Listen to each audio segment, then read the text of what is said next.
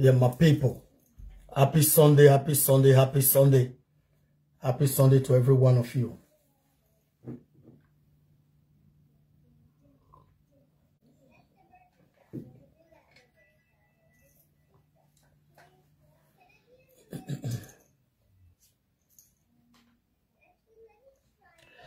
Yeah, happy Sunday, happy Sunday, happy Sunday to every one of you. Please share this video. Share this broadcast, share this broadcast, share this broadcast. Share this broadcast.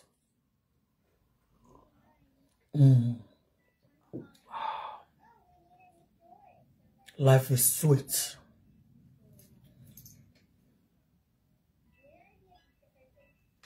Life is sweet. Mostly when God Almighty is on your path, your side.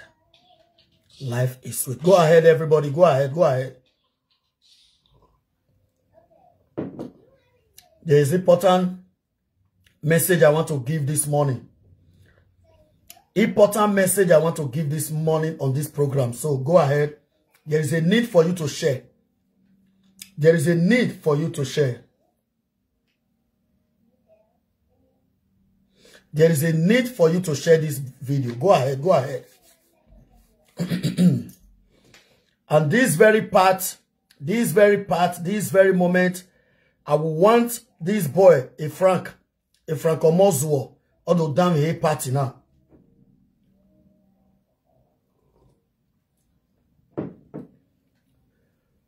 There is a video Omozuo did yesterday, which he confirmed, and he said the truth, and he confessed, where Marie, even in Iwinye, where Atiti no guvekia, go arovie, unye vehinye.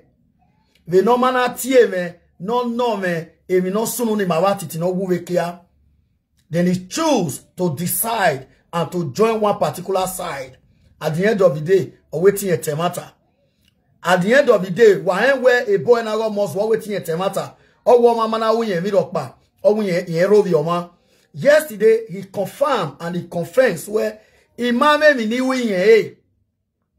Where Atiti no guvekia. Go and I pray to him this morning.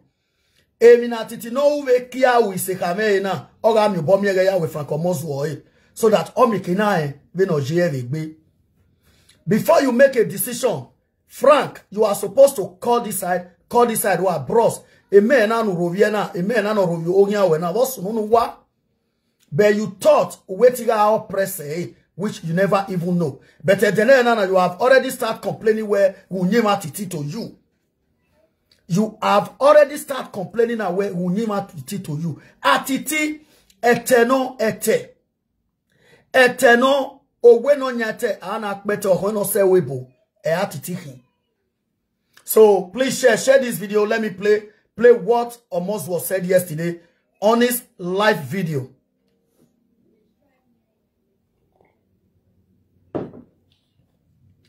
Even if you do party now gear. Let me play it.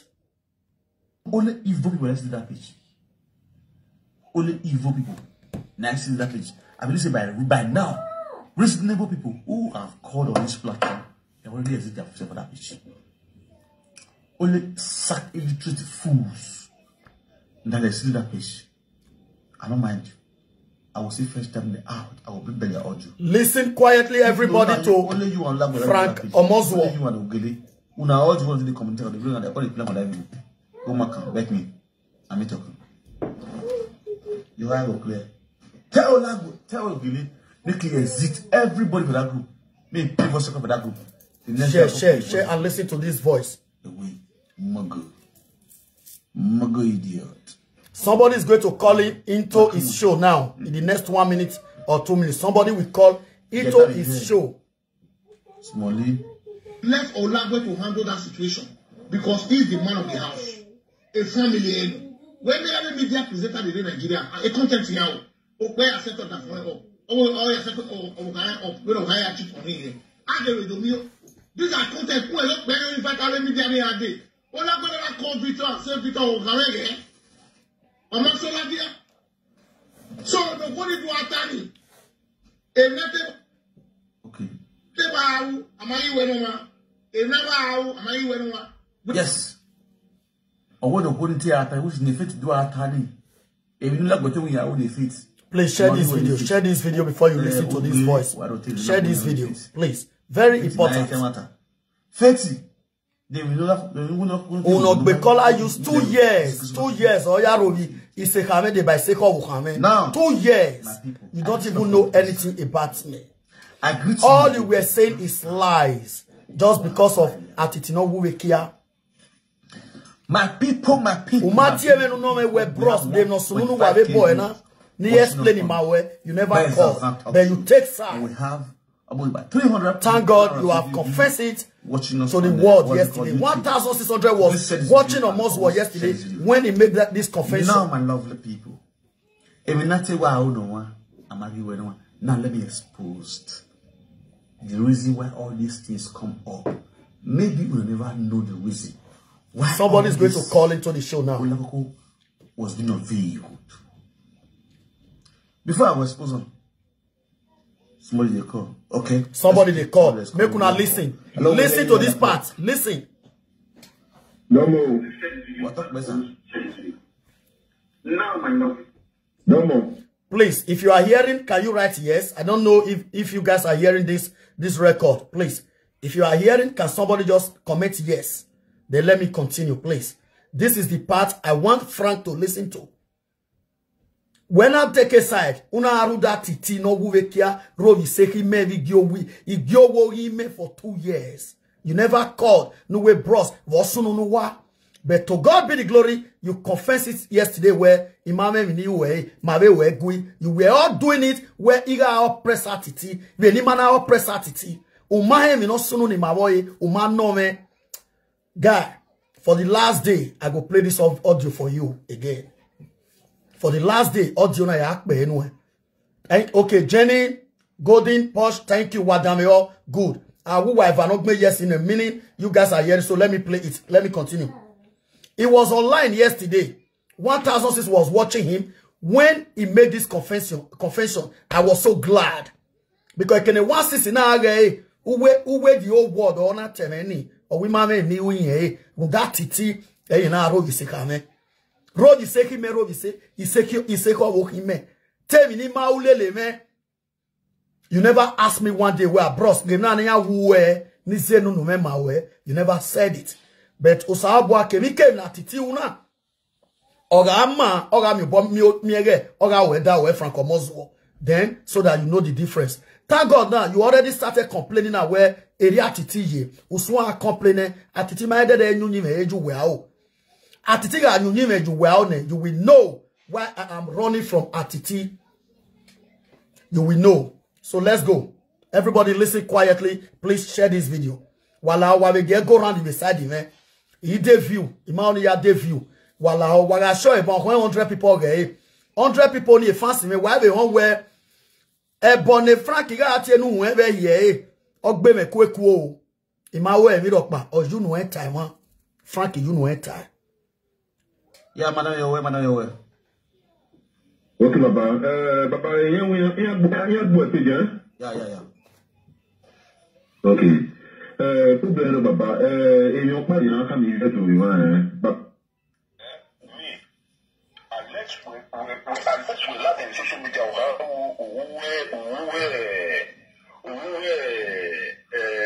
social media, this I where yes.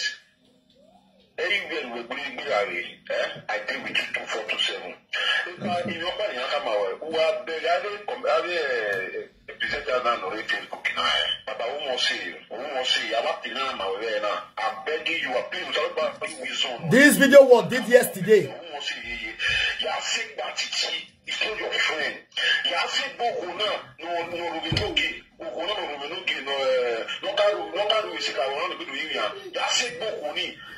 it's not your person, but truth. Who are about to know where I didn't say. A mother Bokuna, no way I'm Latin, so much no way I'm Latin. I didn't see all these people that say, the evil people. You know about people living here. Well, I mean, a visible Bible Latin, on a call you anyway, that we say to confirm some countries from you. Yeah. All these people who are no highway. If I'm on the back, nobody know all the fish. You know, they think I don't know yet. We got to see. Mata get better. Aticha ya mi matabi no ma khiari. Oya mi matabi. Mata get better. Awa. Na kuku awe tu na kuku. Ni mabege ni agwaka. Ya mi matabi la. Akwe bitch. Ni akawi ma. Baba, I'll tell you, all because them, see, you're there for them, be there for them, be there people. Near brothers go on near Lala with me, you know, teenage by Kisabua. When the guy Baba Lao, why watching us see? I watching us see the Baba demo. What? Let me go. Una hear this? Una hear this caller now? I'm gonna listen to Frank reply. Nonsense. There is a sex. Aggressive of number. That's why this guy have a point. This guy have a point. The truth is that he hits a very big point. Nothing but the truth. But people are aggressive of number. That's why. Now me come at this year, see, I'm not girlfriend. I stay away from every unfriendly friend because I know who they are. I'm a lover. I mean, I'm a listen. That's not turning. The Segbati not turning. If I see they do that, they don't do this startup. If at it, he don't do. Frank is not talking. Yasek Batiti not turning. If Atiti they do all these things today, now so meaning he don't take away Frank. They observe Atiti no sense. He don't take. So make una listen. But when you pay me, I don't get issue with you, Frank Omozuo. You insulted my enemy, my wife enemy, labeled me all sorts of lies for the past 2 years, all because of Atiti. Umati even no me we bros. Bosunu wabe Ghana, imie wegujo wae bosunu, and you claim you are a Benin guy. Then you take one side, waiting our press Atiti. You did not hear from my part. But thank God, 1006 was watching you yesterday when you confessed this way, Imam in way. So Salobo can you judge him away. When I do that Titi, Ohana do we feel giji me. Imam in way. My mother never insulted you one day. But thank God, I'm happy yesterday that 1006 was watching you when you, Frank Omozuo, when you declare this from your mouth. Bros, waiting our press. Then let's go. You see this man when they come. Agameya will face you. Look what that we do. When they blast, you know, they blast at you. I'm not talk put, and I can never talk put. He say you see this man that they call Agameya OFA. He with his wife they blast at it now. He say he not talk put, and he can never talk put. Meaning before, if he should come like this, you they carry the take side. Have you ever saw me one day that I take side like this, and you said you stand for the truth? No, kuna de listen yo, mona de listen. I don't get issue with Ajebor. Now yeah, we see people get issue with Ajebor. Now Atiti matter because of the oppression. He say no get issue with Ajebor. Wait make me get issue with Ajebor. Now Atiti matter. Una de hear. So you carry other person problem. You take side automatically, which you did not even pick up your phone to call me. Epa bros, Frank. You know time I winning with pa bros. He will deal with it. Na mule. Alagbodo ime. Oyewe dinwe. Alagbode. Ni yeme ya fiomo. Do ni ma dinwe. Oyewe say 4 years. Ori gbina edo ta bamba now. If me not senior, you go reach 8, 9, 10, level 12 years. Ekenana we vive na ugatime bros ni dan.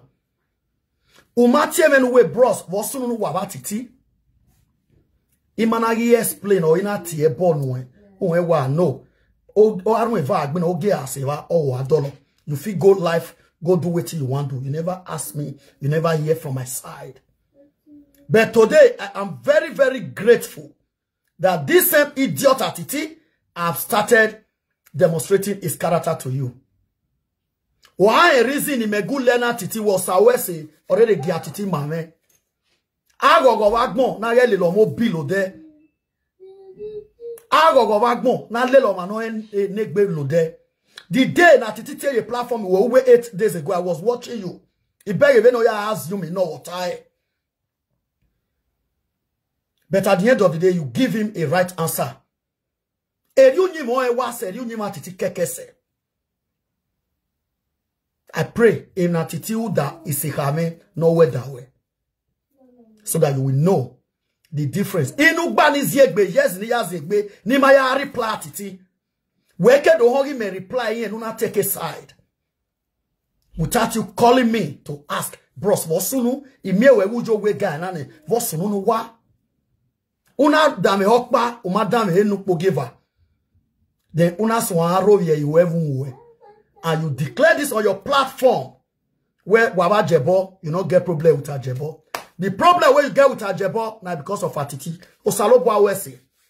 Akpa ma ori ole osalobwa no gbinane mi la neme ruru. Ima ya ni me kweva, ima ya no me konoma. They will judge us. Yeah, judging my here. Let me come back a little bit again. He can't go on yo so that we will see. So he only said they want to give a franc, not damn here.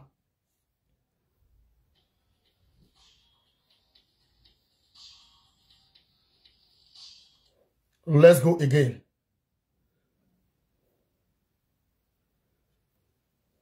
Please share this video. I want my fans to always to as well pick this one to their memory where man anyway a francomozo e ki make gi wa me. O hani o mu se kamere. O ve you know eta wait 2 years.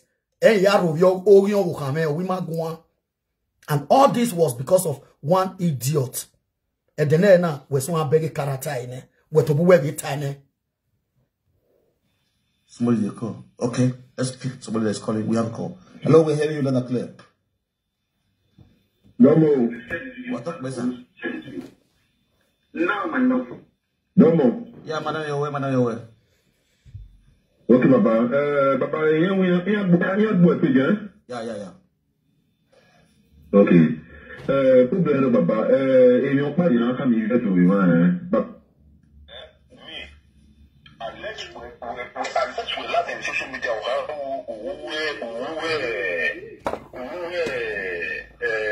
Social media, this is where yes. Anywhere we bring I deal with you 24/7.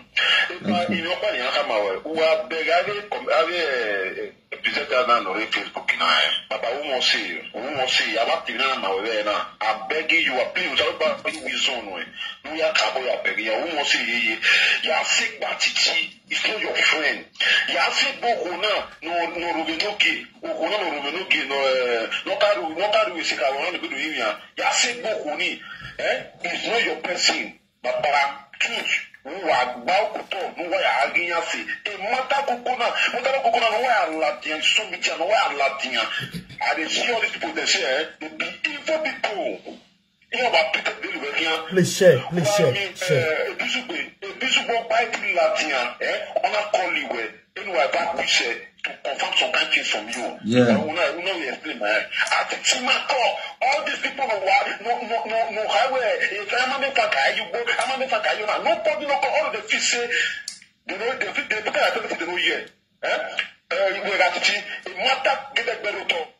Atiti ya mi matabi no ma khiari ya mi matabi mata kede be awa na ko we awe tu na ko ya ma bege ni agwa kan ya mi matabi la dan agbo page ya ka wi ma we are baba I want to tell you all people them see you be there for them they be evil people ni agbare gbon ni ala la we pe ti gba ti sabobo we ni ga baba lao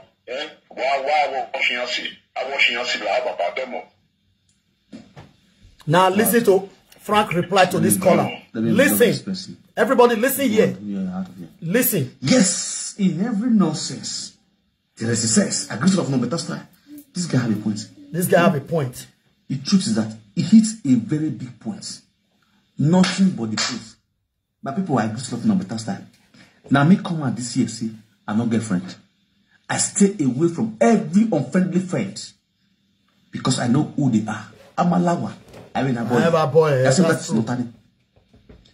If I see they do that to them to this startup, it don't do. Okay. You see this man when they call Agameya will face you look what that we do. This man. When they blast, you know what they blast at you and not talk put. And I can never talk put. But no here. I don't get issue with Ajebor. We see make we get issue with Ajebor. Now Atiti matter. Make una see and Frank they talk or more not say not na other persons.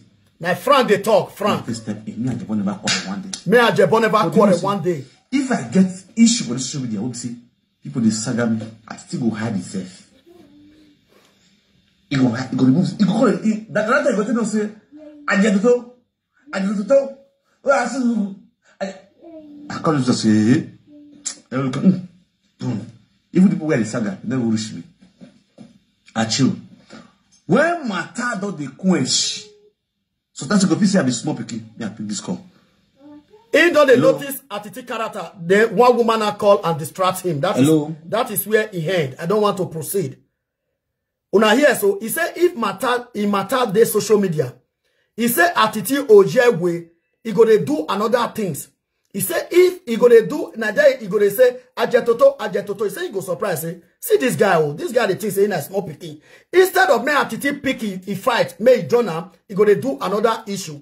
Before one woman now call, maybe that woman will call beggar because we not come here, say me just throw away that issue. But anyhow they go beggar reach. Frank, this Frank, be call I don't know, say Atiti not be human being. The guy don't already know. The guy don't already know. And my prayer, now I be waiting Atiti do to my enemy, may do one to Frank. So that make it know whether I oppress Atiti, no way, no Wubekia or not. Because you pick an offense, thought or think I was oppressing him. You could not pick up your phone and call me where, bros, or my guy, anyhow you want to call me. You beg a wege guy now, waroviegbe, vosunu. For you to hear from my side, you never did. Then you bored and came out where 2 years, euyaro visehame, visehame. Una lebe minimau kena oese, kenomase to my head. And yesterday, 1006 was watching you. You came out and confessed where you with Ajebor not get problem. You they fight Ajebor because you see I say I they oppress Atiti no Wubekia, which I never oppress Atiti no Wubekia one day. At all. Did you know how long I patient to let Atiti go? You have not came out one day to be against it. Then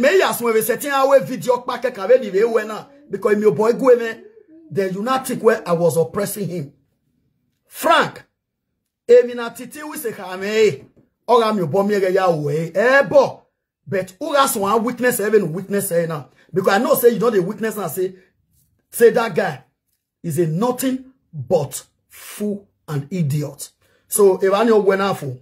Now let's go straight to the show. If I went our fool, I don't have issue with you. A case in phone. Now let's come to Atiti no Wubekia video yesterday. Me. Please share this video because of Facebook. Please share. Share this video because of Facebook, please.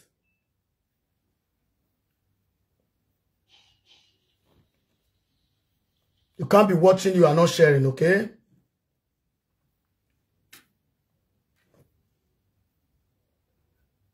Atiti no.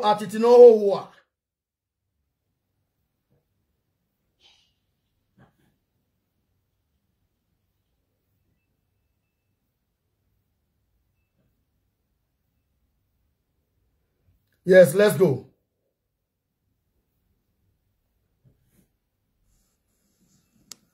They don't go. Emuguno madi our life.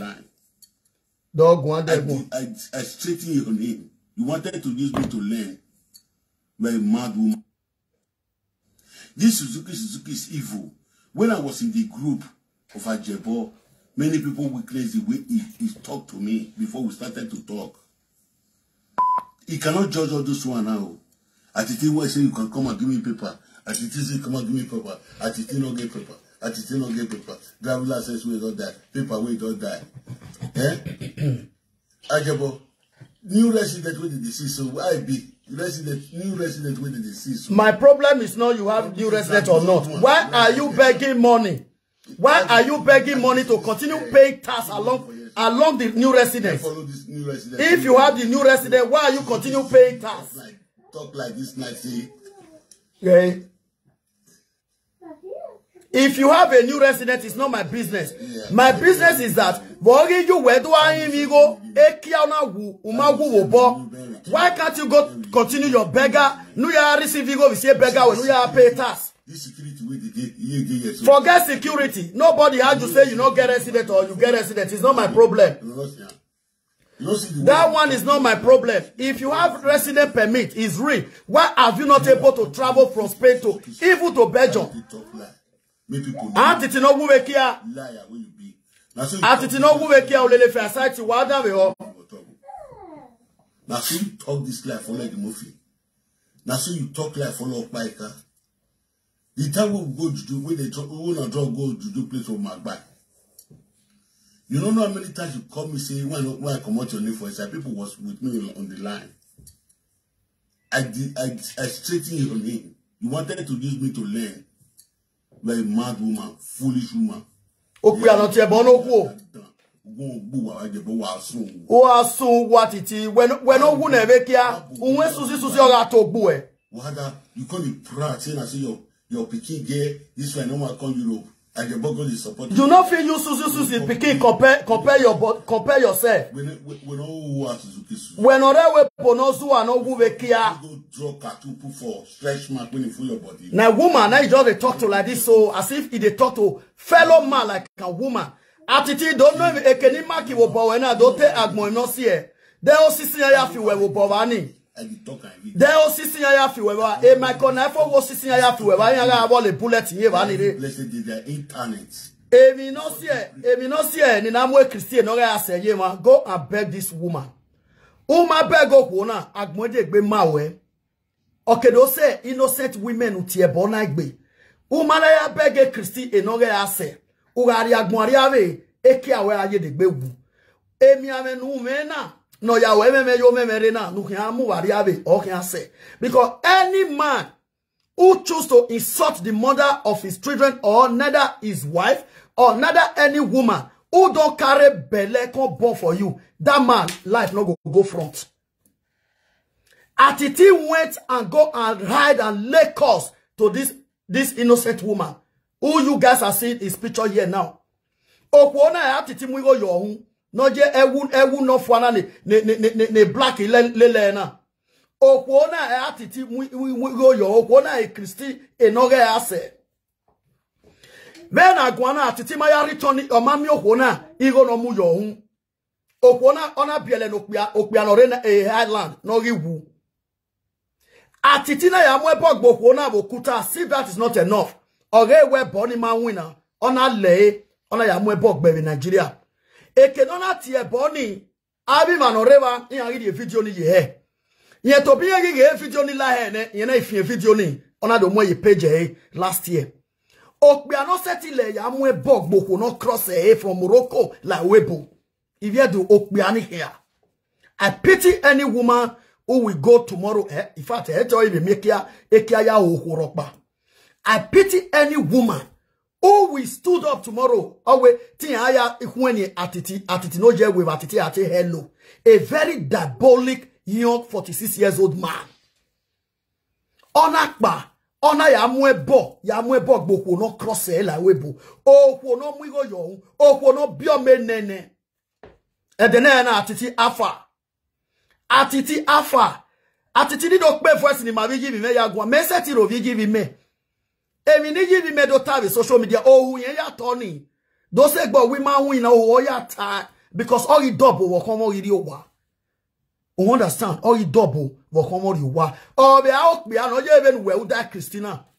Because a Christian mi odo we ma mi okwo o se enu na ro be Christian dedegbe. Veni meje, ma viji mi me semi enari okwo yo wa. Okeke nu tike we almost to a double wo kon iri wa. Oseti la di do tell anything, but as a wise man, okwo no be a man is setting do gbe bazagba. Edene na ya tiji mi no we emena no tana water when you tie. Or when you tie. Or I win your tie. We no dey gbe do tie now. So me seti ro vi give me okbianerere gba na ehi. When akba as if it's not enough, umwebog be Christi wo hu okuta a Christina tie platform even 3 years ago if I not made a mistake. Or when we are saying bonu tie ni eti ni family yen uga woni ne ye ga fi e mogu no ya put in ye be.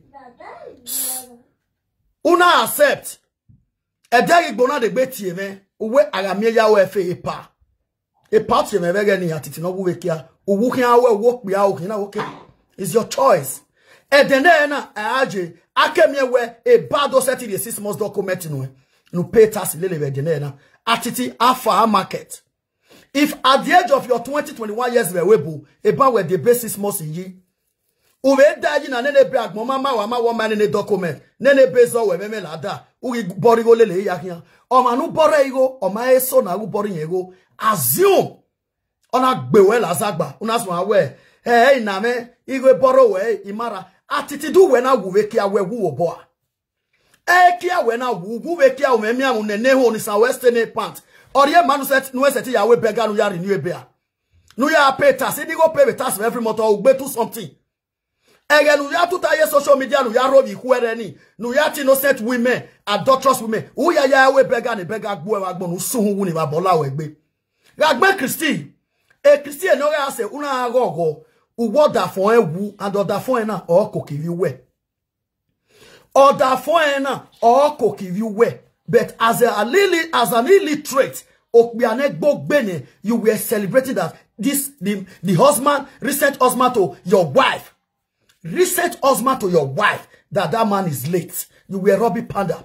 When I'm ya we it is a Frankie Binadolo. Ore mi dene na we kino ye man agbon e maso we Atiti nu gba ka ma we woman no wu maso we ragbon we kia uhe ga do bonya da we na uge be mila you cannot even do anything agbon we here wo pa mo mi ame dene na patatis B plus $1 billion itama we no de okay ta we daughter we no daughter we no pa nige e fanta e wona Atiti venu ga we fanta ni no de when we fanta le 1 week following week, one week cook.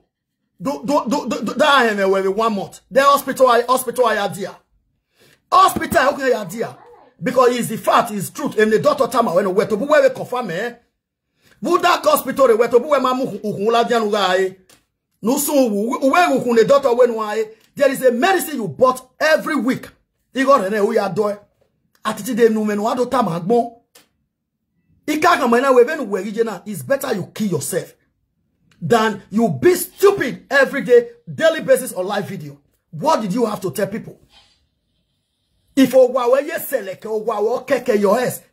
house, your story is dirty more than other people's story. Atiti, where were you? You collide with your brother. Your brother is working in Spain. He has a life contract in Spain. He have a life resident permit like the one I have. Your brother took his wife and his children to Germany, here in Germany, for another person to come and do papa for your brother's children. That is the highest fraud. And your brother have work in Spain, life contract work. Your brother have life resident permit. Why your brother not fit take off his family? What did you have to come and tell the whole world? Why your brother not fit take care of your family at it? You stand and have that plan with your brother.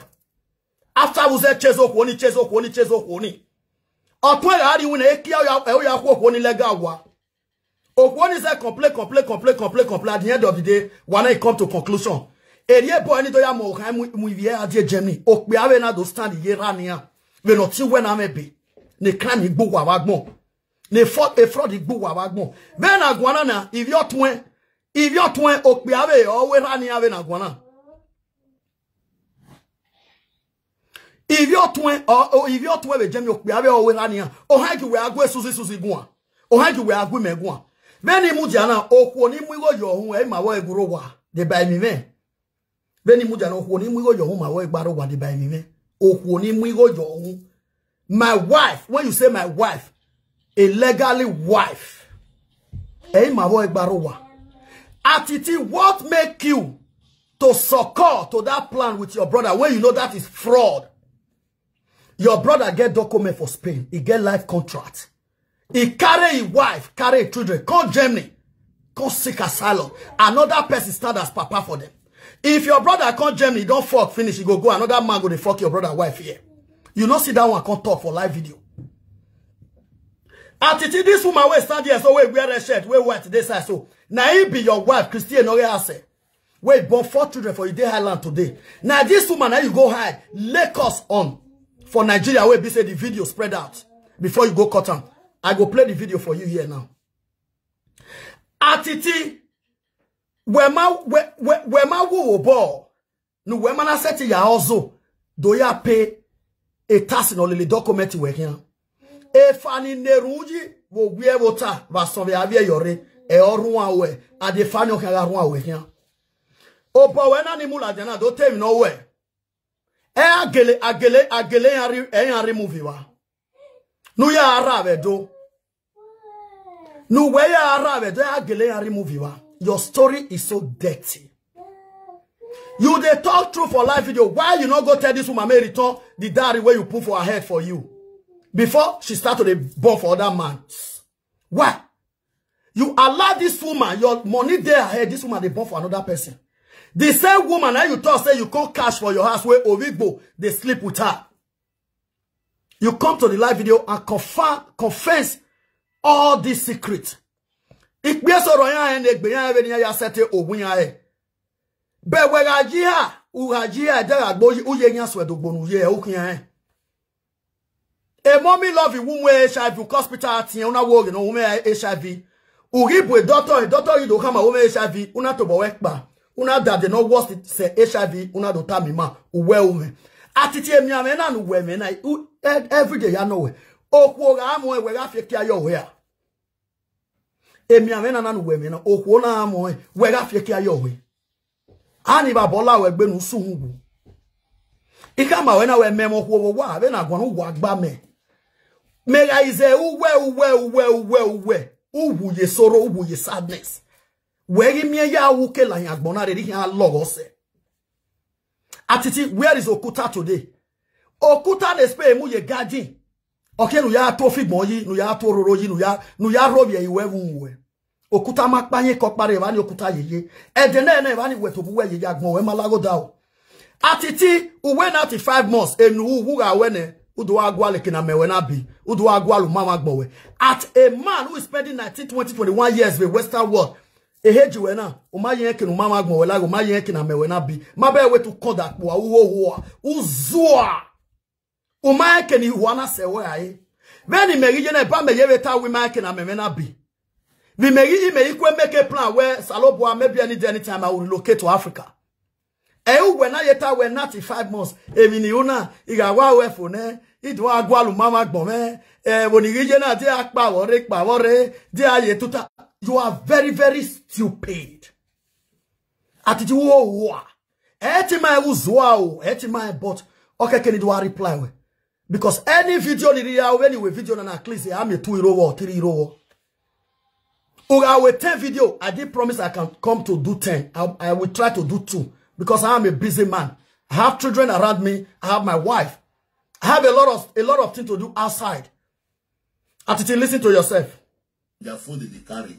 They will find man for internet they go. This kind of woman.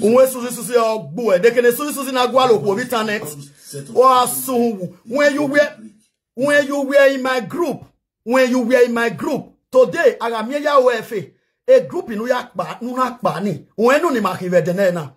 When I'm close to 20, I happen to be the president. When you were with us, we were 9 or 10. But when you left, we are now 18, 19. If I'm not making a mistake, I happen to be the president. That group is be existent for the past 7-8 years now. E horopa mahem ni ma wuwe. Uno kokotu eihin. I Jesu ni memu. Itamu waku wa. Okpolo se sunoru wagbe. We. No certain ladi. Ono ya mwe bogbo. No mugo yohun. Oko no bielene. We wagmo ama we. Is an advice to any man out there. No matter if no kono mugo yohun awe. Oko no bienu oko ma mugo yohun. Ele ya mwe bogbe. Do adobo mwe bogbe wo we mi. Gyoko ni yen. Call that woman to order. Let the family be aware. But idiot no le ya mwe bogbe Christi vedo. O mwe bogbe Christi ona amugbe Frank no we ase igbina dolo. Ona amugbe Christi e wo niga arewa e na send the video out. Eri en to be ya dekun the video one side.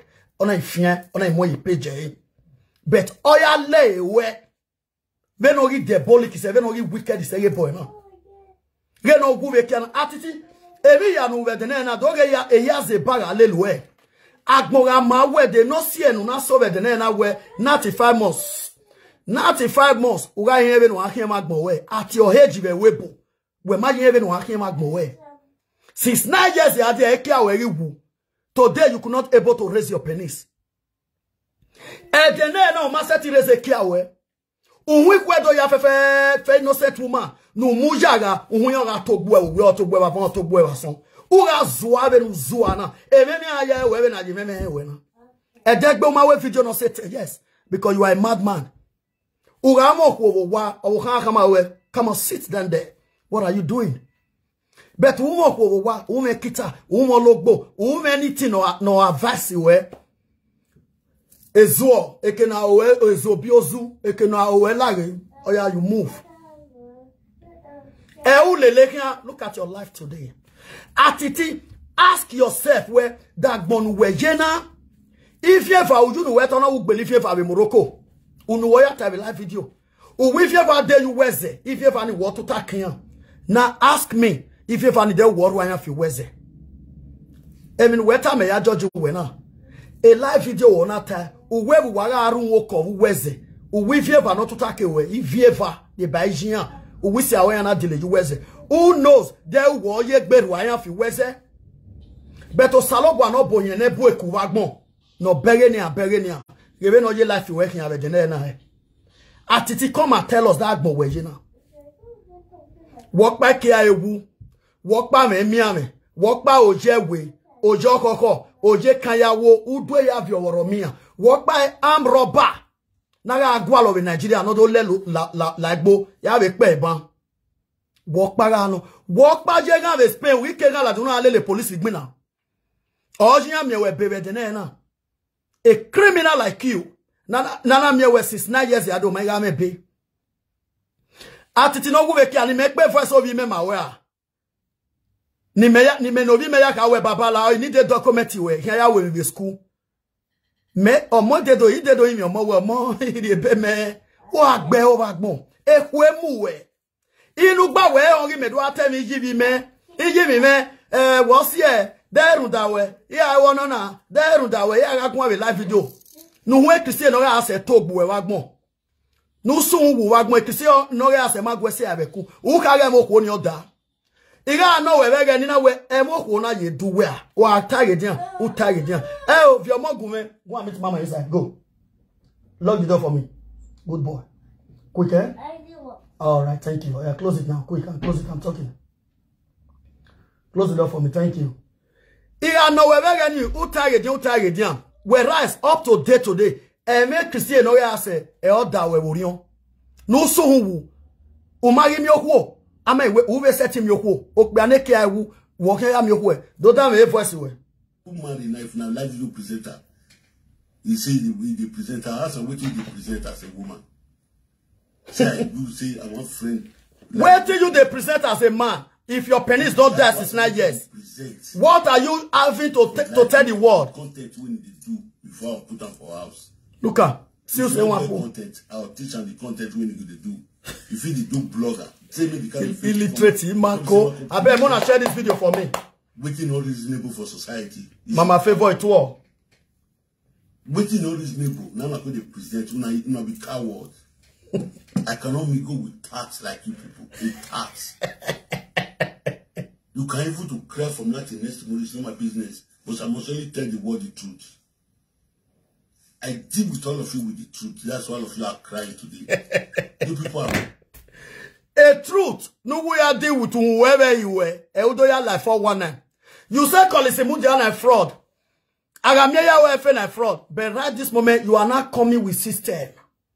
You brought a sick person, a family of your sick person, to your live show for Edo people to donate money to. Edo people deny and reject and regret you. Iana reject you. Iana regret you. Iana deny you. Ukiagi una idola dia we ni allow. Ni aboro we go where ukiawebe. Let me play that one to the people. Later I will come back to this your record, this your video again. Gume work boni. 419. Dano mama. Ojobo jebu. Wa sun wi babo ala we gbe wa gbon. Wa do dame Atiti. Ọmọ no guwe ki aneru no wa o. Off wire gbe. Ọmọ no guwe ki aneru no wa. Aya fe. Ọmọ nu wa we ọmọ nu wa wuta. Me we won ya fe ọmọ nu wa we ọmọ nu wa wuta. Ki you ken mariri awo agbona my we si. American na mi gbejina ko. Abeg mona share this video. I want for koko ijoma dia dele yi. Iwe do no go wa ya ato. Emi na gbon ama wa ya gbe. If you do not go on the Megi, me want to Togi. Me want to see me. Kiyeke eruaka monomu yun, eruaka monomu yun. When a bemara, when no common, when no guekia, when on the nehu. When no my patatis plus $1 billion, when waka mi do even agboama wagbe. What do you have that is good for you? No ado ya neru ni viedo. When no mwe bogbo ko no mwe go yon. When no mwe bogbo ko no pio menenwe. In fact, you are dead. Even you eat how we were. Mona de see from one night. We retire ladian. I didn't know with Momigo. No day even you retire. Why we near? So I will be near dinner here too. Yes, I will be near dinner. On my easy, he said he told him I was. I didn't follow Pierre and few more boom. E fara la wegbe we pa no bi sana. I believe where is couple is it when you everything na me una ukina na wa yina na. Iwa momigo we be obewa. Uga so amomigo le bi o amomigo la yi. This Oliver di nu de egbe marane. Egbe ran we. Unu ya falo. Ma se di pa wari. Shut up your mouth, criminal. Criminal in the highest order. Unuwega valoni mi nwene bega. Why beg here? Por favor, ayuda mi. Uya beg. Nusun wu wagmo. When last I check, kiana wu umagu wobo. Uga sisi supermarket edu ya dabo. Vose numana yo. A live video omagwe say no ya we nonsense. Whereas umaka we go wagbe you are ogbe you or we go wa honu pe uwige be una do fieki. We no we boss we waiting manaro totoku. Uwe government omwima yowa, but I could not remember Agamia WFA have came out one day to tell audience to borrow me money I want to use to renew my document. To God be the glory for that. You not get foundation. Wait till you want to bring your account come out for. Atiti will die for pennies. Your mama no knew die. Your papa no knew die. Wait till you they ask money for. If to say your mama knew die now, your papa knew die, or you want to do marriage, I'm not there against you. It's your choice. People will like to support you. Your mama no knew that, your papa no knew that, and you don't want to do marriage. You just carry come out. You know, your heart not die. Now only pennies you for die. And you get sickness. And you they mess every time. Those ones not disturb you. May you not go do beggar. Take renew document. I strongly believe you are not going to use that money for document. You are going to use that money to pay your house rent. This is how you are going to come to fraud Edo people. With style. Una know say wetin una dey condemn now una dey later come dey do. Wetin una dey condemn now una come dey later dey put body small. Wetin make you bring your family brother wey dey operation for Nigeria call your live video. No be the same thing Kolisimudia dey do. Why you can't say Kolisimudia na fraud? Atiti, e ono kazere no ma seti kawe gbe. We gbe oda ogbe ye ke wa re nyana na. Amen we tare na 4 days or ije no we video na be 3 days. We ga me we wo wa serve girlfriend. We ya ye we ni seti beji go kama we e ya fa gboa. Did you see why women, they are very powerful, they are very important in men's life? And many when day cannot be kegui, Eduara day here. I continue to say, Etima was walking, Etiki video, Ninadwa reply where Etima memoking, I am choose, I have decided to start replying you. Ura we video 10, you got to reply wherever. Uki agba, at least, me. Or se maybe a defu imoto. Efi go yo women get to conduct while I was walking. I know, but you only do a reply we. Ma we ni magebe no ya hendi. Be na gwana u magba me u wagba me. Be when na neki awu nemo ko wa no me miame no nene u no ni sa stele part. Ma we aga no ne soro ala egbe kieki. Continue to hear your nonsense. I not talk put again. You know, woman on Maya Fe. All man who are well, man who are water.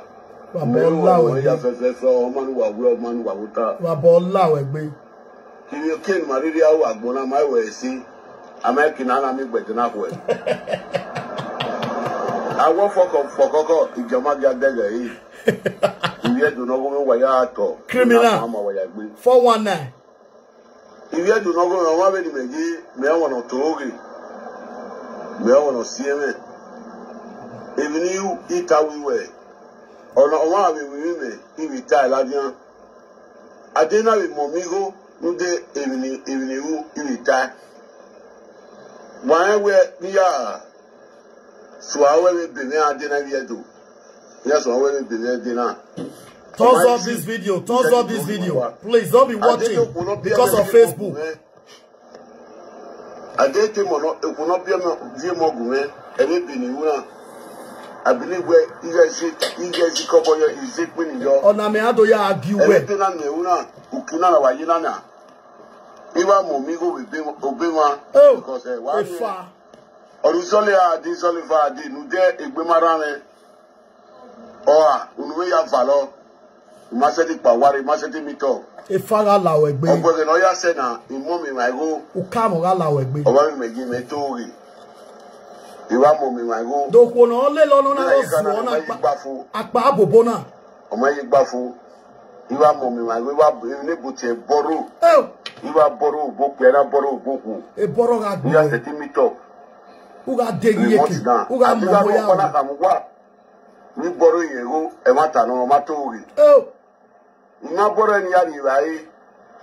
Ni borrow ni azuma magbo. Ima we ya. Ya wa ya want to see 2 weeks or 1 month. Ini liga iri ya we ni. Ima borrow ni to gbe ba mi go ni borrow Oni to jo ya ne ba mi go ni borrow Awo ye gbo wa very o. What nonsense is saying, Charity? God bless you. Ya wa me no ro Ozara gbo kogbo. Charity, God go bless you for where you dey. Oh, what nonsense is saying? This one not be boy where he say Kolisimudia na fraud. This one not be boy where he say Agameya wife na fraud. Say na woman put me for house. Say na government put me for house. At least me where woman put for house. Me where government put for house because now everybody they put me for house. Woman put me for house. Government put me for house. Social put me for only me now. But to God be the glory. I could not came out to say make una borrow me money. Iwa borrow when agwana or my yegba. They teach your wuna era wu okay away marriage. I not go there against them. Or maybe this same idiot get foundation. I not go there against them. As Nigeria tough rich so. I not come out can say I beg make una support Ajebor Faneju. I never came out. God Almighty. They protect me, they protect the children, they go. And whoever that have that choice, any day that see what I'm doing, he choose to support. The blessing of God will follow you. Not be me, one bless you. but I never cry out. Make una join me as Atiti, where he die for pennies. Why he they borrow money, they go up and down. Atiti not die for hand. When last I check, na pennies, na Atiti forget problem pennies. Pennies with sickness where he get. The highest wicked sickness, hepatitis B plus $1 billion. Where Atiti carry. Plus, it a mess for Nyash every time. That one, I'm a living weakness. When I not fit talk and say I lie, they talk. I don't go yes. Now, make una ask him, what did they make and they borrow money now? 419. God bless you, Jeff. 419, the highest order. Now, I saw they take the come small. I saw they take the come. Later now, I go call the bridge sick people, they come often and often. If I break one call that they trust Edo people, they deny yana huatitiro roa. Yama donetiro ne. Or ige yama donetiro, ona irena where you need to go ni haya will be. Make una hear from the horse's mouth. Unwari huwe wagmo, huwe na rieni. How are you doing? You know what I mean? You are no. You are no. At your 22 years, webo we be bill na and go expenses. O ma we no je ga be webo. You might take our expenses ya ga you video. Sandra ho, thank you. Me kweri. E kwebu No kwere je me. Imatu eri iboro go beba in period na. Imatu ya go ri. Imale ka wi ya. Ado piara do name mawa, okura do name mawa. Even if we tell a petty window, or the 6 months you had now, he marry a bride, Niak Benanoa, he marry a bride, Niak Benanoa, he mammy on my go, with that almost young ways or gourmet, he marry boy, where young ways over go, wanted to tell me to me go, Baba, Ikwe, Baba, I cannot let him be because he uses to himself every time. You yourself, you supposed to know who I be. My chairman, you supposed to know who I be. I'm not going to agree again. I'm not agree again. Do you know how many times this guy used to be sorting his head?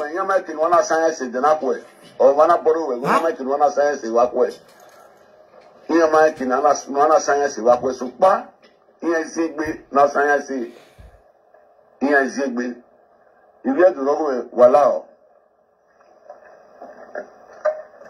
Azaba le me na tori me na idagbo me na togo me igwa atale yi. Idagbo me na tori me na igwa atale yi. Baba. Or the 6 months you had dinner. Baba. Expenses.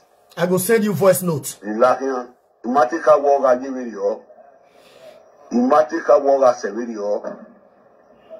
But unfortunately, on a gathering of GS is 6 months a day. I don't will not be me. Many will not feel more good, they not pay any date of your good. In Bona will not damage my orion. Imagine we have a right. Yeah, Baron, Pablo Bono, me go, yeah, set me talk. Ukina Wagina. If I borrow you go, he told him up, I told him up. If I borrow you go, they were near setting me talk. I will come if you are watching me. Please, can you come to the city? I'm not a woman, Yaguina.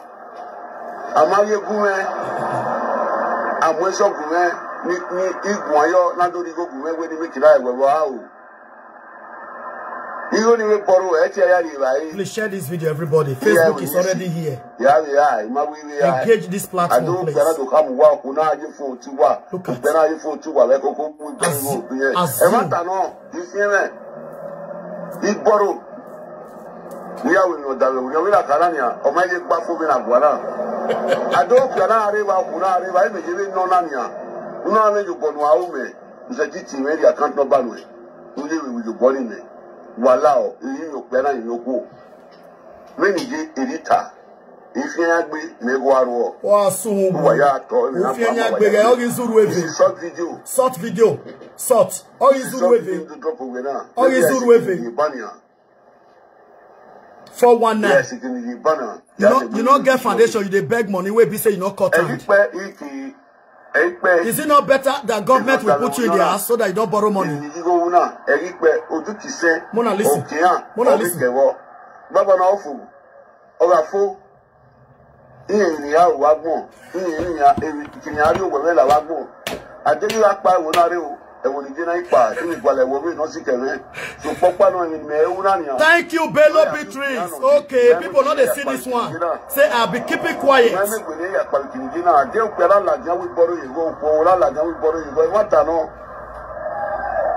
Amani Gumeni Aguinanoa, Omani Gume, or one was Ogume, you borrow the expenses no go bo. Wait, tell me, man, tell you. You borrow, and America we are, and I'm a drug with me, and then I have a baby with way.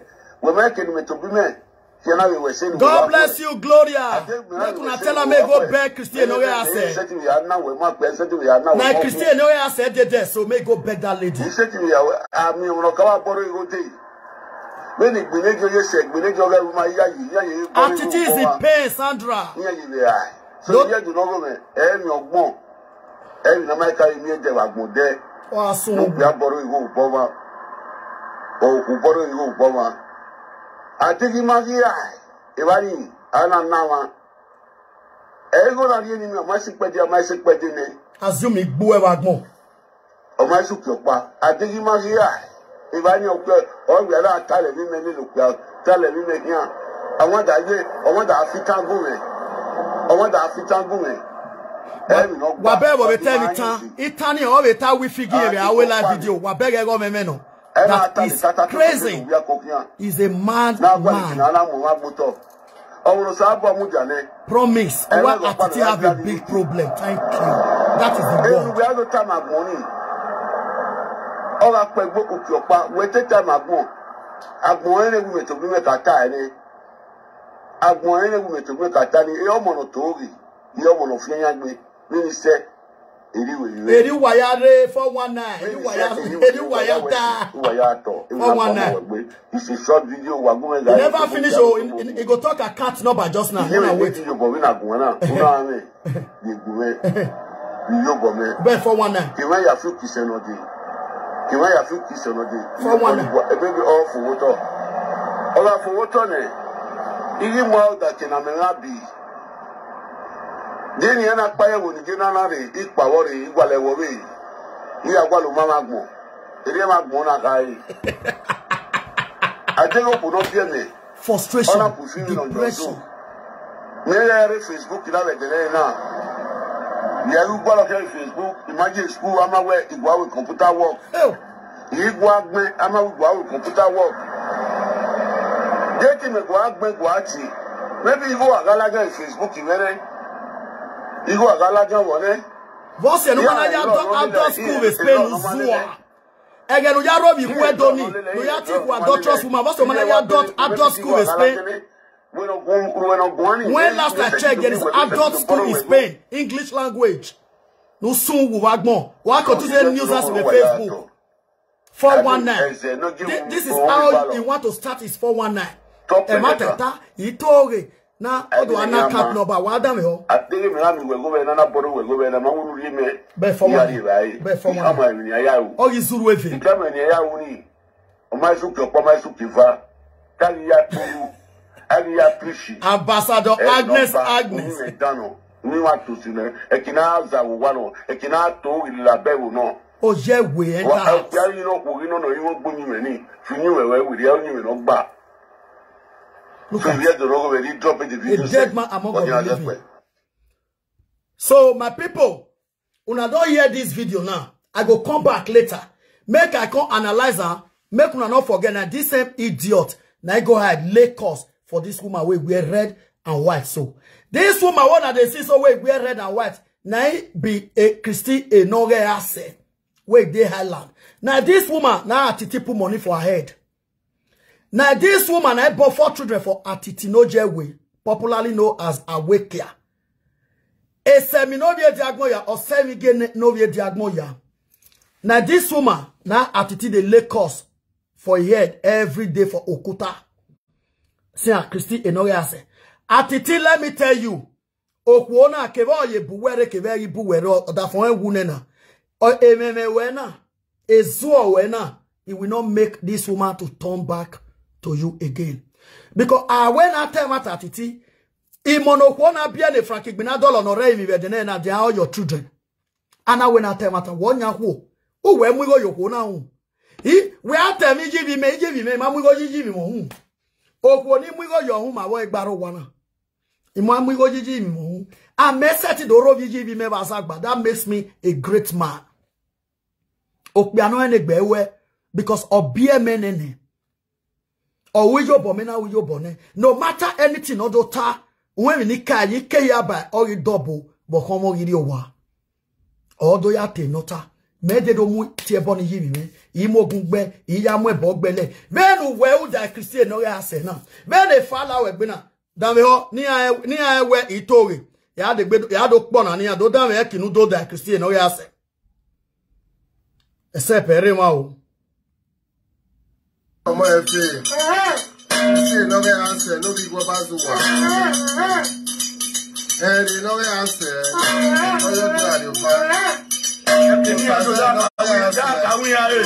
Una de yeso Christy enowe ase oya mu ebogbe ya do po na nu wa wutabe na ebo no mu gboko no mu igo yo ko no bi o me nene idiot na ya do pe nu wa wutabe na. Let me read this comment. Jesse, so this man is just in Facebook insulting people without gaining anything. That means he is the biggest idiot and fool. Jesse, I pull love for that your comment. May you know say I see that comment. I pull like. My boss, a boss in Menore UK, you know I respect you so much. You know that. We to buwe adazouri. Okay, kenwe we wayani dana eya kipe Ghana up to today. Ne Ghana ke robi robi ye. My brother, I'm your man no kweri ba kwe. Tie bo many tie no. Before I came now where he had to manage reply ukba, I have taken months to keep quiet and be looking at this fool. Imami no kama ewe enuna makeke. Ekenana mu metuta ana mo ozwona goje wena tuta mega gwana seti gwawa. Ona ni mega mano zeti he. Ona ni mega mano zeta kara we dene no we me ado yafia. Okay can he put to a position. Okay can he frustrate my boy makan no mari gbana at the end of the day. And today I am celebrating where a fella egbe. If men are going to maguvekia or maguvekia, ijwe madawe ramadawu, eto awe marriage, udwa via a live video where if no get 5 months, you know, or iPhone, or I can mama gboweje, no more that can amewe nabi.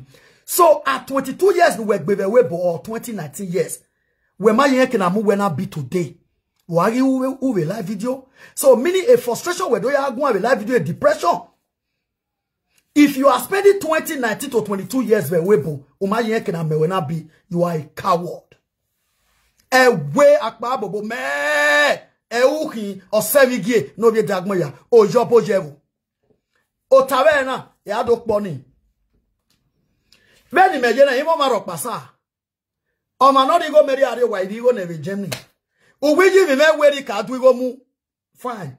Ugive neji mi me na eji mi me gwa be video ni. Vari no ewe okay, he go no move space. Boy, we ji me we man o. Okay, ken we o gi double wo komo ri wa. O do ji bi me do turning because say mar ji me seminar yo ko yo wa almost to die. Ona ade, ona do. O we man win have Spain.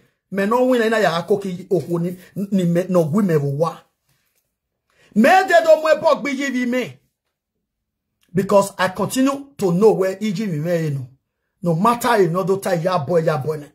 Atiti ni pe fo so mi menu we anona no we babala wo you need a document we ma ya we mi school. Mo vie be ni vi me. Mo rie be ni ji vi me. Iji vi me de na ipa lo daji mo rie be ne. Me de do we no mo we imi me wa vie be gun me ni ya we mi opa wa sun wu. They be no ya we ale the police igbin na Spain. Bu kenga la dia criminal. Voya we ale the police igbin na Spain. Nana mi dene na iba me ebe 7 months. Ni ariye no ebe ba. E o pay tax lele. Dem ata no or igo wa gbeju oru. E una do aye system, wa do ye system a system like 419. Can't you go and do beggar that you have been doing? Why can't you continue to go and be doing your beggar? No worry about no beho no suhu. Doko no dole luwewe nuweje na. A diabolical man. Oba wena ni maki wani na. Via vore bai. Agele ya wolowa. Obu wena ni me maki na agele ya wolowa agele. Agele na ya no sisi ya back we do ma gboa. But at the end of the day, obo sisi ni na wawe. Ojobo yewu. A criminal to the highest order. Ebo we mo gbe okwo no mu go yo na. Ona ebe okuta o ya mu ebo gbe wo wa direct o mu ebo gbe ya do pe ni bi edo later. For now, a video when I imagine analyze later eke do analyze a video when ni. E ya buma. He got it. Ojewe.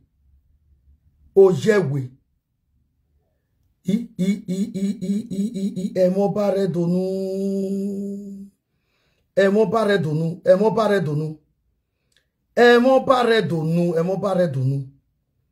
Atiti no je we do dame ho. Do dame ho be na ya agwa lo kin be Nigeria. Yeah. Atiti ri agbunwe wa le se. Atiti. Eri agbunwe wa se. So ubere gbo mo. Wa kan yin pass you pass ire wa pass go do wa pass go. We gbe ma ewe kan. Emi yan ro we gbe we do atala den we ka le gbe wa we.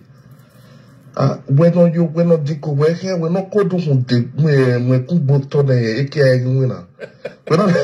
Oh my God. When it came my win, I was on a left way. Gloria Jolly, where's AJ? On a left way, yeah, Salavin. Okay. I will dig. This is all your story. Your dirty story. Now let's go. Give you some information about Norway Atiti. So his real name is not Atiti. His real name is Semi. Okay. Semiantie Orominya Street. Orominya Street. So Usuyani wa do lokoko view Orominya Street. Semi wa. Semi wasn't a major school. They thought to big you understand? Era is from Eboleka. Then Ije na re 94/ Ugbogyobo. You understand? Ugbogyobo. So Ije was a good trader, but after some time, another main problem before Kewu and the era no are Orominya. Bame semi. And when the semi view loto, we problem you can wall lay or see an era na really woo. Gomi wa otonori ko wogira otori no understand otori no mi wo se mi lele man let bo wi on dona viema ye gbo viema lode ko so ga le kan via gwale kan we do you understand so yen ga where you know all these guys no me only want get do wo ha before want to get do cake bera yen ka gbin uni o ga my year school is just like a stupid wayward someone in that Orominya awokoko a way yani a gangini wa operate you understand so after all this time era otoni no ari okuwera ni no ari okuwera enyagi ya seize so semi we on there of view at the end okori ni ati okuparo ni ati year day oni ga sponsor ya and semi amount there osi erga le ke wa gwale ke we do. You understand? So Oyira ya motoniki after some time I was not okay because of my game no ikene erana do wum. Wa making seminar we live video ni we Spain ni wa ni esimi obira wiye na tie Osas. The full name is Osarieme. Onyonya wa most of the time is a semi which is called Atiti semi a rename. You understand? Semi a rename.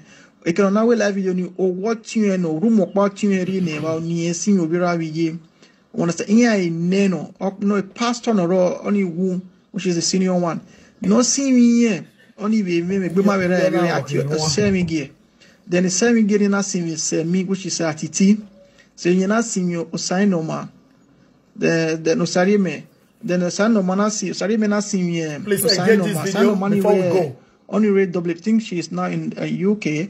She's those two people. They are very Jenny at all. Meanwhile, Osasin has been trying to talk to him. Will not stop all those nonsense. Meanwhile, we are telling no you see me or go to your boni. Wa me on our live video no uni. I'm on our way or accept the Latin Germany because the guy with family with Germany. Or Germany. I want to miss me obe Sunday obe to take no yin na bi palo because otu no nya wan ya ruo wa know all those live Ajebor knows all these things I'm talking about. Ajebor I may aware feel so you know kakabo. Understand? So try no fuck the guy now up. My who no stay clear from social media because no more your life one he can't walk because maybe a newspaper or Galatian the street, which is normal, you know, but fine. Later, I don't understand. So, it's a me or ho no roro minya ni ya fefe so me. It's a me re ya foki barrier. Na de ye. Foki bahiro minya. You know adi Ogida off Ogida Street. Uka me wo o week be no ga jeni ge. Unwe o week boga ye wo Ogida Street be Edoro John Street. You understand? So, even it's a me a problem you know mwek be fi nana do hwin wera. Or yera do I think about those stuff. Se me never turn up that man. O tonwari oko eranya, but anado to pay up those people. But like the social media wonu, which some meti care nera o tonaro do work here ya muwe ya pay one when we are leg booking me when I were on the holding at a year day. Or guy the sponsor. You understand? Or guy the sponsor say me here like Morocco. Or Wukai na Christy or you go this very woman that is here now. You know, so you know away no man job would be fine. But after all he said we bonnet, we do crosses and minutes and maybe do lie we bonnet and all those things we here from Morocco. A semi-stina or the woman no ya would be a big bear. That was the why the woman said, Egbe nana we actually want your computer or you walk with here basha when he say it don't bleed. The woman not fall in love with one guy, and I move on with the life. That's the guy we called just making mad. Even here, Paddy can you one is the one that everyone is the 50 cobona. Ije wune, era wune, ma we rockani and yake woo. When no do ye bury ya, we bury ya. Orija, Bogera, do ye bury ya. So, my you understand, Obie will lick car, era he. We understand we will take Iraq in the Nigeria we Bogobos took 9-4. We understand I have a lot of him. I'll have a lot of him, but just carry on anywhere. Okay, no off Ogida Street Edoro or Wigbe. Unweki no do Worominya, we know ya do local view her Worominya do le wave your hair. Unwe we know ya le egbo hair. We cannot win a cake, cannot fear in Lily Motigedi War. We near Yara he, Vavia Gualahino Yara. We are telling my own Gilly who were Gilly, who has something about him. You understand? A Nira is called a Jamboya. You understand? A Nira no Simiania. That one is not no man. Say again. Bumara or you know Kulu. But Mameti we prophet no ya we got you know, but this is just the guideline, you know. I'm telling the gods, I'm just telling the truth about Semi, which is called Atiti. Semia one. You know, and so here I don't live in Nigeria, but this is my. You live in UK, Mike on iPhone. Twice you know, but I live in UK. But God bless you. For now let's go. Yeah, Atiti, what say? Follow me later. Yeah, download it. So we take over here. Erika ina walk here. Waka you pass you pass it. Wa pass it go to wa pass it go to. Emi ya no we gbe we do atala tan we get level, we get squad. We no take over here. We no go do me kubo the eke wina. Oh my God. Huh? When the camera ga wina o kana left way. Okunumugo yo ona left well biawe gi salo avin I o digi we digi. God bless you. Mari later. So before we go Iviedo onona Atiti no guwekia no navie idekpe yeveneruda osaga wese no ma okeke na do akmo we bazagba Atiti no je we osemi ge no buwe ki adodame ho. Dodame baba, dodame boss. Uwu wa magba me na ike swede ni tama wewe nu wayagba me. To start with, behind every successful man there will be a woman, and behind every successful woman there will be a man, which ogweme will wa. Number 2, irewe bowe na gwane imomokwe imomoko. Number 3, imoko will wa. Number 4, mame moto we compound. Number 5, Mare Street, oi baiko, Mara apartment. Now, let's go to Africa. Oi baiko, owokame mo wa. Oi baiko, memo wa. Atiti, vena gwana imoku wegbesewe. Umemea. Now, weta mime venu wayagba nuwe. Ime miya me doto makama eni ariye magini geri ume. E doto mawe u e wiki ni anwe coke. Nige we e mik. Vena gwana atiti uriye varie. Atiti urue varie. Doto wakama wenu eriye varie. Weta mime. Atiti doka mame duriye magi. Vena gwana duriye magi levae. Because of apatatis plus $1 billion in ume. Nusungu. Atiti weye magi levae. Come and study your word. Vena guana dota me iviedo do wemo kunu wave every week. No what almost 90 euro no dev every week. Because the daughter already let you know when the dagma where you. You also said it in your video last year when who are who but uke who or destroy. You said it with your mouth on your live screen video. Atiti or asu. In my redo analyze the video no de. Now. My promise to you our video 10 because memory he set it with 10. Imi obo, imo mo, imame. Ma ya stroban. Egbo ibi etime later. But he set him meme nu meme. We ga mo ku omo mo. Enori ogogo nu we. We set him azuo la live video every 1 minute. But he kepa, he only do kama ewe. Unwe mama susu yo ga to gbo ewe. Unwe owo kame ora to gbo ewe. Unwe juli dala ra to gbo. Unwe wagino tata ra to gbo. Iko ya fefe nu ri mujaga no hunya ra to gbo. Unwe akobe nyo ra gbo. Unwe eru wa ra gbo. Unwe chifi ya self do ra gbo. Unwe owo kon ba ra gbo. E dignity me ya nuri eyunuri ane. Unwe ra to gbo. Ora si ba boju egbe be ni ba bolawe. Be ni ba bolawe egbe kana. Ura ho wa we nu ho ana. Ukama ora lawe gbo. Uke amo mi wo ke fiawu.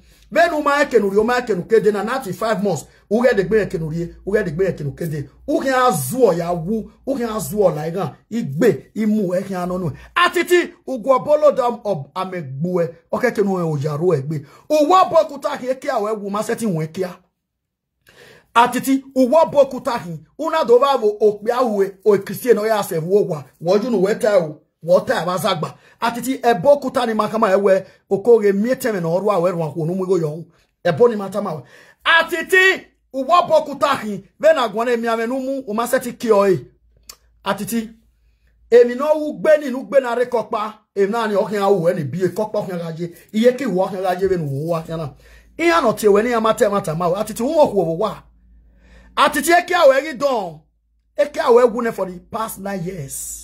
There is nothing who is going to renew it again. Do dame ok bono na ba ni be nu re ba na no na lawo egbe pe. You know na international egrogo nola. Listen. You know say every boss. There you go. Uma ba mele Ajebor mege no bi. Where I go frustrate you. Yeah, I when I come. When no man can wait 5 months. I am wild that can have when I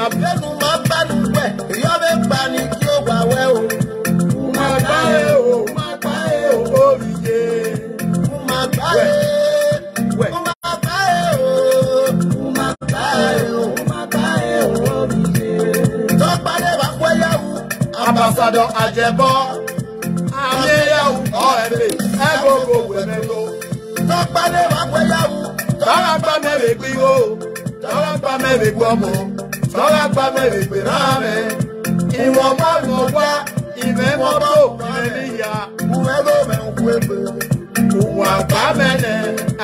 Ambassador Ajebor, CEO Ajebor of Foundation.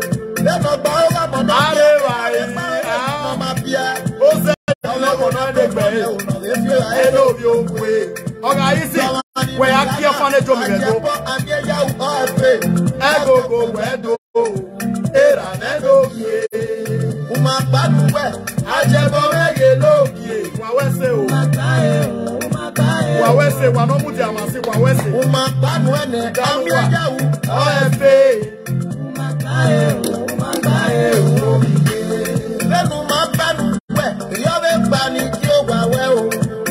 I beg, when I close up this video, when I give me love alike. Why they love alike, man? Why no yege man? Why they love alike, man? When I give me love alike.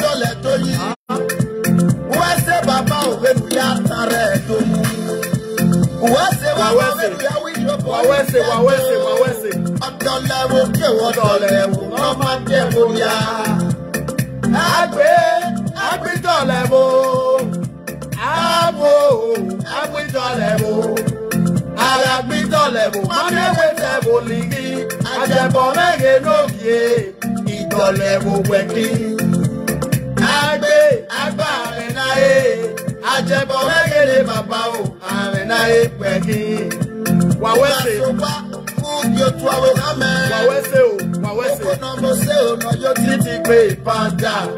Atiti ade opo yo wa awekia uwe mama Suzy sola no mandelu uwe mama Suzy sola kuwe naga o domani filogena Ajebor bibia mege ni no bo Ajebor akoko wedo ijogwa ijogwa la prokue ijogwa no wise kai ni dia won opodo ga to Obodi gageri igo nwe una amu umuria nwo obodo ya koku e ko mojo ko ni ewe nwo obodo ya koku ora to go yo to gwe wo abi e yo ni enu wo wa na ni a wo wa ni we e soro e wa wu soro umagbae o ije ugbe padu na to gba de wa ko ya Ose, wawese. Ajebor we le ba powo seri yan wa. Era kevide. Kote ki wo se. Egbera keke be bi je wu ba ya wawese. Wawese. Ri o poji ye ke da. Wu ba ya fe wawese. Owi ye la sunu kegbe. No bi una. No ara me ya we fe wawese. Na we help Wala wo wa ki Ajebor wo wa o opia wo no support orphanage obine wa ya fe wa wese o Ajebor orphanage o Ajebor ni beba na wese bi aje apadu ko wi jo pade ma o eki jo bo wese pe mefo ani ma na ku wese na kenu ma u kwefiana e ka no manu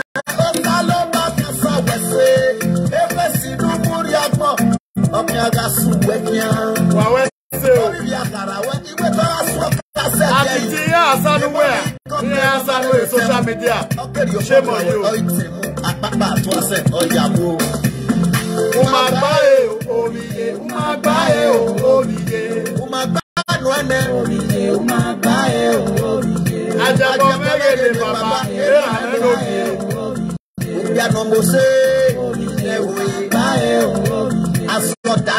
Atiti no do what is some mama. Akwaru no onisemila.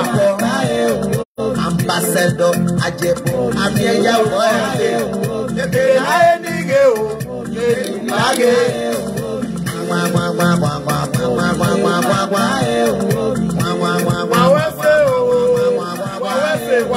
wawese dalwa pasa bomba wawese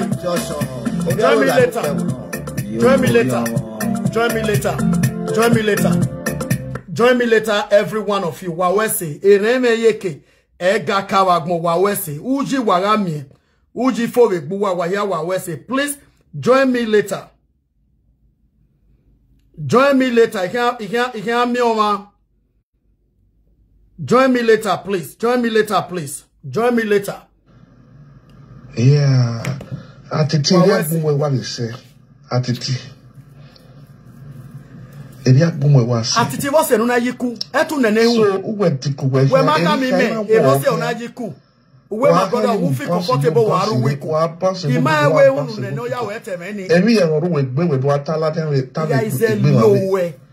They are frustrated. When not diko we here we not kodu hun de me kubo to de eke winner. Oh my God. When I came my winner o hana left way.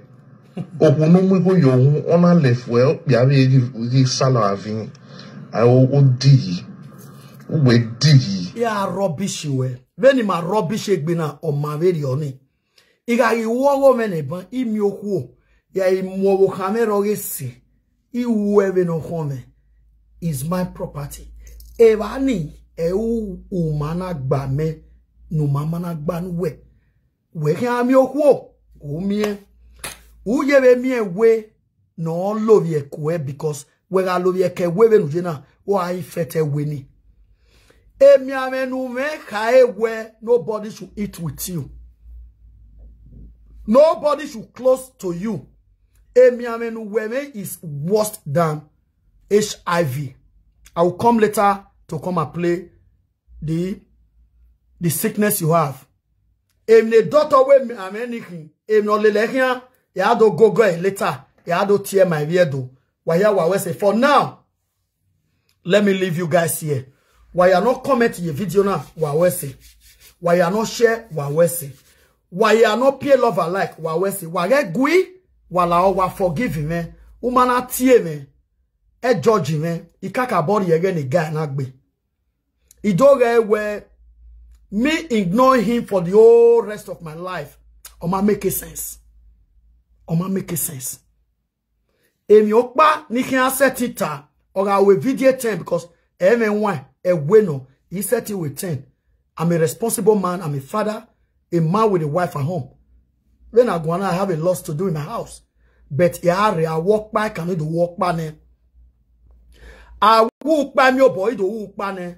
But okay when no matter why you they reply this idiot? Why you they reply this animal?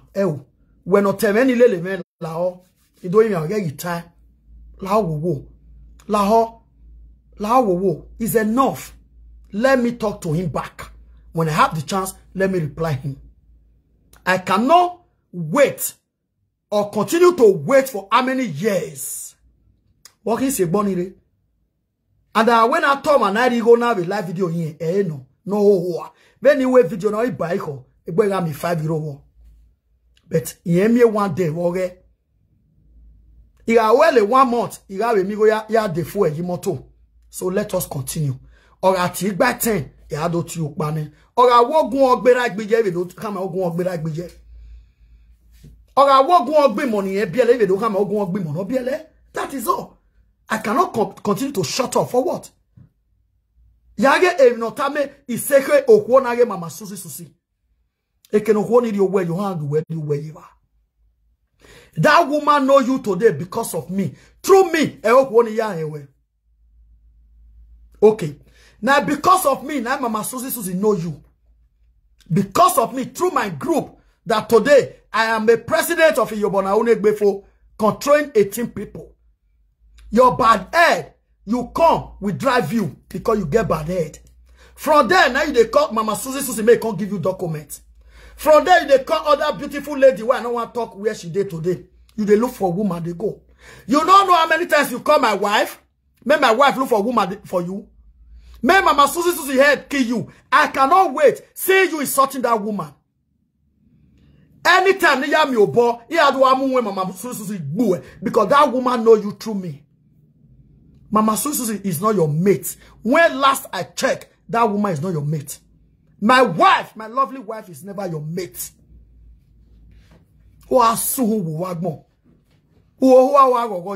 You will just talk now, say, 95 months, now I go know where my life can day, whether I'll come up for this country or I'll date this country. You are comparing yourself with Mama Susi, who have 2 documents. Compare yourself with my lovely wife, who have Italian life resident permit, 00. Compare yourself with my lovely wife, who have German 5 years resident. Compare yourself with Aramia Wefe who have to document. Jama document a resident, a Spanish life resident. You now you the whole restaurant where you write contract for you where you take whole 6 months resident permit. You never even know now whether they go renew 95 months. Atiti where you die for pennies. When last you visit Nigeria? Atiti where you die for pennies. When last you enter inside flight? Atiti where you die for pennies. You say your pikin they go they visit your mama. Why you not go? Why you not follow the go? Come show the video whether not truth. Atiti where you die for pennies. Why you not they follow your senior son? They carry picture because your senior son no one stand with you.